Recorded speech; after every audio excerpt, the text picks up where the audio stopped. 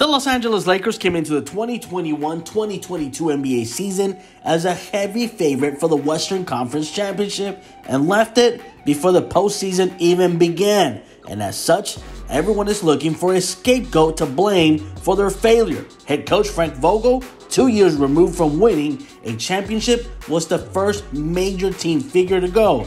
Reports of his firing came mere seconds after the season ended. Now, with Frank Vogel gone, those who remain are squabbling over where to assign blame for the Russell Westbrook trade. According to Bleacher Report, the Lakers front office is blaming and putting pressure from LeBron James and Clutch Sports for pushing the deal. It is no secret that LeBron James and Anthony Davis met with Russell Westbrook to discuss the potential fit in playing with each other, and all three believed it would work. The idea of Westbrook helping to lessen the playmaker load on LeBron James while also stepping up if and when one of the two set out during games made a lot of sense. Even if LeBron James did push for the move, it's up to the Lakers front office to actually pull the trigger on such a deal, and they did so. They also hold some of the blame as well. Westbrook looked nothing like the player he was even 2 seasons ago, and it was among the many reasons the Lakers underperformed.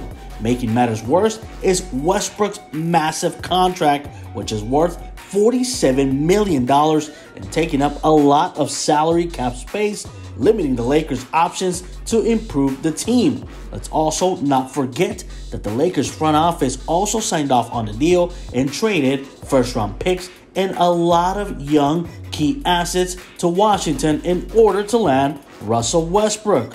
But what's worse here is the notion that the front office feels the need to blame anyone at all. Ultimately, it and their best players should theoretically have the same goal: win championships for the Lakers. That means getting on the same page and figuring out an effective way to work together, not playing the blame game in an apparent effort to protect their own jobs. If anything, the fact that they're acting against the team's best interest in the name of job security as much as a reason to reconsider their job security and their mismanagement of the roster. If Frank Vogel got fired for coaching the team, why aren't GM Rob Pelinka and senior basketball advisor Kurt Rambis being held responsible for building it? They also get part of the blame for the way they constructed this roster.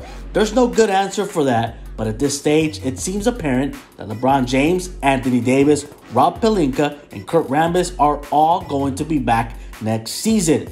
If that is going to be the case, all parties involved here need to find a way to rebuild a productive working relationship that doesn't involve all of this gossip and backstabbing.